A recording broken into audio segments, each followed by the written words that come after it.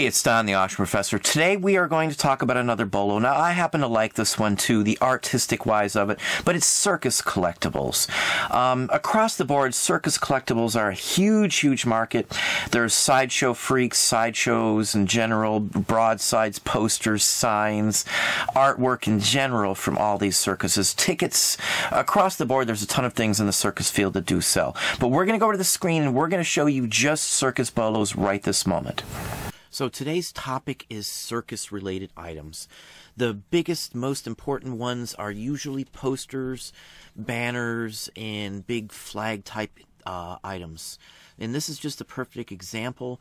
Some of these were hand-painted, so they'll be one-of-a-kinds. Some of them are on canvas. Some of them are on canvas that's been coated, like tarred or painted in a certain aspect of it. So this is just what you see here. It's this one's signed. There's the artist Snap Wyatt. Oddball name, but this is typical of what you would see. This is an interesting one. It looks pretty early. 1950, I guess that's not really that early. But this is $4,599. These are the top end. I've never found anything quite like that before. Paper and cardboard signs are usually what I see. Here's another cloth one. You can see the eyelets at the top of it for being mounted. It would have been mounted between poles or something. This one's signed again, Ziegler Tampa. Just an interesting oddball item, typical of what you would see. This one's right about $2,000 there. Again, these are the high end of it. A lot of these are hand-painted. They don't have to be early, though. They do show up newer versions. This is from the 1970s and from a fairground. Something that, you know, even you or I could have bought at some point. Really bizarre looking as well, too. Really interesting, actually, in my opinion. This is something you just see hanging up in, you know, like a study or something along that line. Really interesting, I think, anyway. This is on cloth, too, it looks like. Yeah, definitely painted like an oilcloth or something along that line. These can be fixed up and touched. I wouldn't mess with it, but this is almost $1,500 for this one. And this is newer, as you see, 1970s. Now, here's one that you would think would go for a ton more money, but there's like 6 or 8 of these on eBay right this minute, or right this very time in the comps. This one's folded, not in the best condition, but still really scarce, really interesting Houdini-era poster here. So, $1,000 on that one. Just over, obviously, but still, real good price. Now, these go back. Now, broadside is something that would have been posted or tacked on a pole or, you know, outside a building or something. This is advertising like a circus equestrian thing. Rather interesting. It's early. It went for $1,250. There's no wording on it either, which is rather interesting. I don't think there was any. Let's slide down here and see if it has any wording on it. Nope, I don't see anything like that. And this is a folded piece, so it would fold. There's a chance something like this came out of a book, but I doubt it, just because all the way around it you can see rough edges, which is usually the giveaway. Now, anything that you could find in most regular day activities, circuses put out, and they put them out obviously to make money. So anything they could market or, you know, put out there is what they did. And, you know, pictures and things like that were sold at events just like they are modern days. This one's not even a bona fide piece, but the girl has bushy sideburns. It looks like it could be probably something along that line. Just not something you'd usually see. 17 bids, $855. This is something you might have just found in an album you purchased at an auction for 20 bucks, honestly. That's usually where I find the circus-type images. And I've got bunches of images in here just because I run across images of circus events and people more so than anything else. I do have posters. I got a nice stack of cardboard posters and signs from quite a few different circuses from the 50s and 60s, which I might show in a haul here too. That's actually what led me to throwing this video together here. Now, cycling was a big event. They would show up at circuses and things like that too, fairs. There was family events that did it as well. There was actually a walking sport. Pedestrians were a sport. That's literally what it was called. And, you know, who walked the most. And it was literally a tracked sport, believe it or not. But cycling in general were huge back then. And this is specifics. This one, yeah, it has some information on the back, too. These look like they're European from what I see here. But anyway, $760. These were U.S. sales, so it's something that shows up over here. They're just European performers. Here's another one dressed as a daredevil, and he did daredevil stunts on this bike here. Now, I've heard of this one before. This is early, like 1890s or so, if I'm not mistaken. And he like run up on sides of things and went really fast around in circle on like a drum or drone kind of thing that moved and rotated. Rather interesting thing, actually. But $750 on that one. Here's just modern day snapshots, just 50s, 60s. Well, actually, these are a little older by looking at the car, so I'd say 20s on these. But they're actually the circus wagons. Rather interesting, rather nice looking, actually. And it's a very large collection of the trains, the whole works. Actually, this is really a nice one. This is a very interesting, the entrance to it with the posters. This one photo would have been worth some bucks right here, all on its own. Sideshow entrance. Oh, that's some really nice photos. Actually, this is probably one of the best circus photo lots I have seen. Somebody really spent some time showing these. This is literally how they traveled at one time before railroad travel. They'd carry these things from town to town, and sometimes a caravan of circus equipment would take, a mile or two worth of space to transport. So, yeah, you can see here Clyde Beatty's. I have some poster, actually modern day ones from the 50s or so from this same circus. There's many different circuses around. So anyway, let's move on here. This one's $650. It was a buy it now, and it must have sold immediately. Rather interesting to me. Another circus poster. This photo's terrible. You can see the fold lines. It looks like a legit poster. $990. The posters show up occasionally. I've had a few in my day. Not many, and they're very few and far between.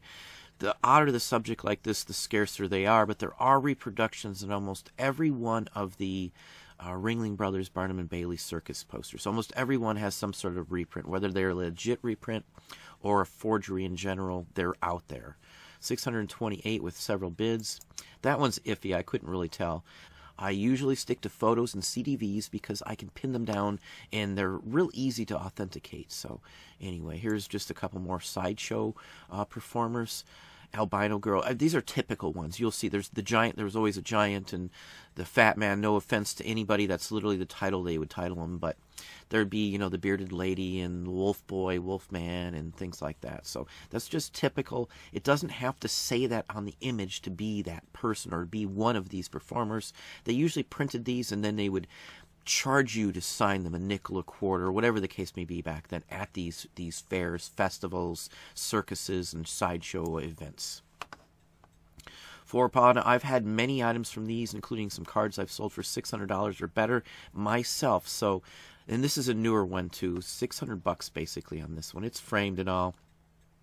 You can see some fold marks. I don't know if that's good or bad on this one, but it looks legit. You can see some creasing and such forth.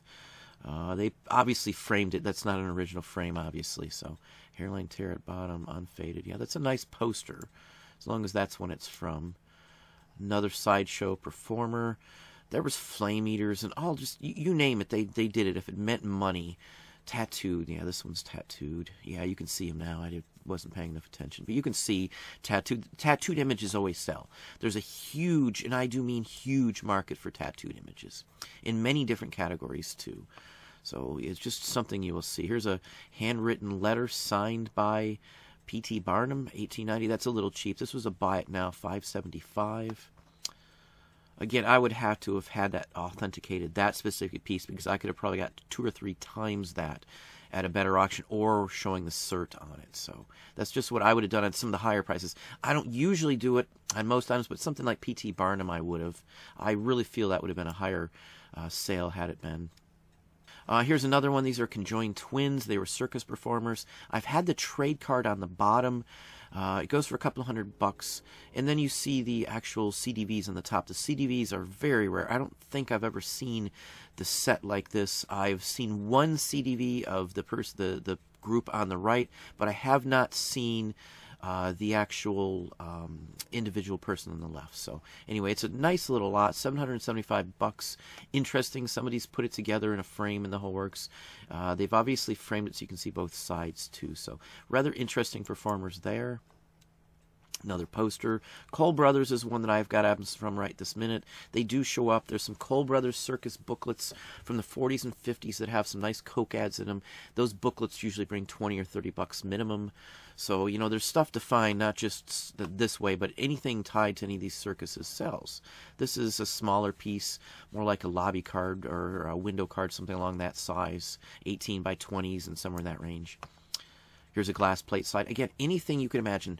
35 millimeter film, slides, photos of every kind, daguerreos, ambrotypes, tin types, CDVs, cabinet cards, postcards, 8x10s, whatever you can think of that's printed or otherwise, even produced, like glasses, stuffed animals, clown people and things like that. Just across the board, they've made a ton of them. Here you can see the glass plate slide. Rather interesting. $595. It's the tattooed lady. Now, she's someone known, so if you really looked into it and typed in a tattooed lady, you would find out it's Annie Howard. She's well known, honestly. Bertram Mills Circus Olympia, another just company that did circuses as well. Yeah, this one looks pretty legit. Original stone litho. It's a fine quality, actually. $500. Buy it now. I don't know on reproductions on this particular one, but I know a lot of them have them, so I'm always cautious. Even papier-mâché items like this is just some circus game. This is probably from a small fair or festival, honestly. The well-to-do circuses, the big ones, would have had more industrial-made items that would have been, stood up better than, something like this. But basically, it's the same thing. The ball would go through and fall in one of the holes, and that's where you determine your money. Basically, the same type of item. That one was almost $5. Some more poster items. These are 30s. These are going up, and you can see the condition. It's got a ton of wrinkles and rips, tears, pieces. It still went for $795. So don't be scared off if you see, conditions such as this on these. So anyway, I don't always worry about condition on everything. If it's rare enough, the condition, not irrelevant, but it's not as important. I wouldn't have repaired something like that. That would have went out the way it is. Now, Jojo, the Russian dog face. Now, this is one that's known too. This one you might have also seen called Jojo the Circus Monkey. They use that terminology too. The circus sideshow performers were a touchy subject. A lot of them had a good time. I know that sounds strange, but their normal life wasn't so great because people gawked at them and, made fun of them and things like that. So they had a rough life either way you go. It's hard to say. Some people enjoyed it and had a good career out of it. Even modern day ones still do this same type of thing. So there's Siamese twins that are still around that still do some performances and some, appearances. So it's not like a strange thing. The names always bugged me, but they sign on to it, if that's what you got, This is a touchy subject on the titles, so, just be cautious and courteous and respectful on some of these. They just used the title on this one, though, unfortunately. They used terms. The person was paid for this, but still. It's a rare disease, basically. So $545. Another circus mache type item. Who knows what this goes to? It could just go to some outside ornamentation. It was mounted on something.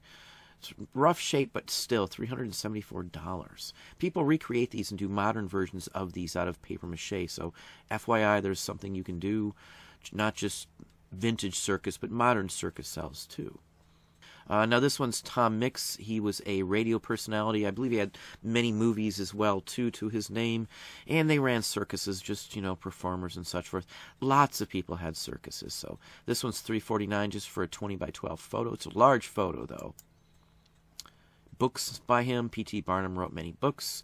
Wild Beasts, Birds, and Reptiles. This is a typical one. It was sold at some of his circuses. It was published, internationally. And it just, intrigued people to want to go see them in person at his circus. He bought Jumbo and brought him over here. It was a sad end to Jumbo. He was actually hit by a train, and just a bad experience. Just, if you're not unaware, Edison himself used to electrocute elephants to death to show the current and things like that. It was just a bad experience with some of the things they did with animals and things in the back in the day. But anyway, we've got a long history of that, unfortunately. So anyway, I'm a big wildlife buff, so that the whole story bothered me. I've sold many pieces with Jumbo on it, and I did read the story on it. So anyway, $325. This is in excellent condition, though. I don't think I've ever seen one this nice before. letter by Amelia Earhart, actually signed by her on the face. This one I would say is pretty legit. I've actually looked at a couple of hers before. Never bought them. I never shelled out as much money as it would have taken to grab one. I'm glad I didn't in some aspects. This one went for $3, but if you sent this one in and had it certed, this one could have been $1,400, $1,500 possibly on the right day. Chances are legit, but who knows on this one here. The Elvis ones that I've showed in the past, I can pretty much say I feel are legit, having some certified myself. So anyway, this one looks pretty good to me, but $300. This one fits into the field because they had air circuses, and they would have ground performers as well as airplanes at some of these fairs, festivals, and events as well, too. So it's just something you'll see. There's some PBS history and documentaries on some of these circuses and sideshows and things that are very interesting. I would recommend watching them if you're into that. Half of them are on YouTube, I would gather, from the ones we've seen. Here's another early copperplate engraving. This one, I believe, was a conjurer, a magician, basically, of the day. Circa 1805. It's a steel plate engraving. I'm surprised it only went for $3. This is one of those things that if you list it, and you list it cheap, you may get one buyer and he buys it, or it could sit there for a long time. The same person might have bought this same item at $300 or at $700 or at $1,000. It's hard to say. That's why I say if there's only 1 or 2 sales, that means nothing on the price of anything, unless it's a well-known piece or something, or a price guide. This is different. This is something that maybe no other one of this has shown up, in the history of the internet. There's probably some still out there, but most people wouldn't even know what this is. So anyway, $300. Another poster. The prices do go down as you see. Condition, the desirability, and the rarity. Now, some of these that weren't like sideshows, that were just animals and things like that, so posters like this that are semi-common don't go for as much. This one's $450, so it just depends on the actual poster. Some were mass-produced in larger quantity because they were cheaper and they were more wanted. The animals such as this. So anyway, $450, as I said. Here's a pair. This is the Tattooed Lady. Another one. There's many of them. They all obviously have their own individual names and touring history and such forth. That's pretty interesting. The Last Supper on her back. I'm sure that was a big selling point. Come see the Last Supper tattoo. Because they did things like that. And some performers would do them because they already had tattoos. They were into it in the beginning. Why not put some big extravagant piece on there, one single piece? $300. These are postcards, so just keep that in mind, that these kind of things do show up. And if you're not paying attention, like if you just saw this at a quick glance, you might not even realize that's a tattoo on her. So anyway, that was $296. Now this person has 10 of these, 10 bunches. He must have bought a huge lot of these, auction or something along that line.